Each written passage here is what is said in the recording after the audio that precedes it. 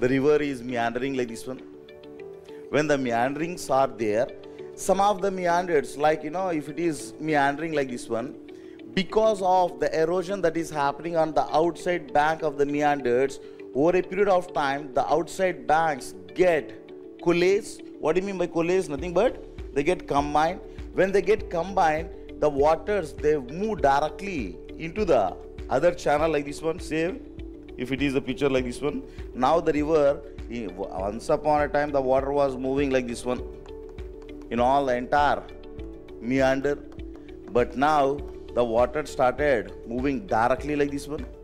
When the river water started moving directly, instead of taking a meander curve like this one, see, this is the river meander.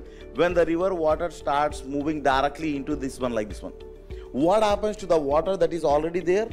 It remains as a stagnant water and forms as a freshwater lake. Such freshwater lakes are called as the Oxbow lakes.